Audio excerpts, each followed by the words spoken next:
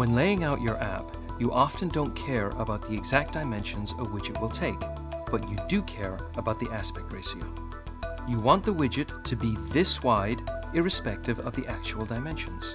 Or you want it to be that slim, or exactly square. Flutter solves this by providing the aspect ratio widget. You give it an aspect ratio, a child, and, well, that's it. Aspect ratio is the ratio between the width and height of a box. It's often written as a fraction, like 3/2, as in 3 parts of width to 2 parts of height. But let's not kid ourselves. It's really just a double. 3/2 is just 3 divided by 2, which is 1.5. The same thing.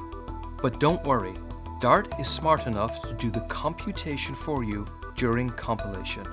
So it's okay, and more readable, to provide the aspect ratio as a fraction.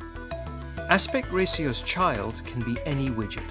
For example, a colorful container, a picture, a whole widget tree. And one more thing. Make sure you actually let the aspect ratio widget size its child. If you put aspect ratio into something like expanded, then that will be forced by its parent to expand. Tightly fitted widgets like expanded don't give their children a choice. Harsh. If this happens to you, just put something like a line between the expanded and the aspect ratio. A line will be forced by expanded to fill the area, but it will let its child assume its own proportions. Thanks, Align. For more info on aspect ratio and all the other widgets, head on over to Flutter.dev.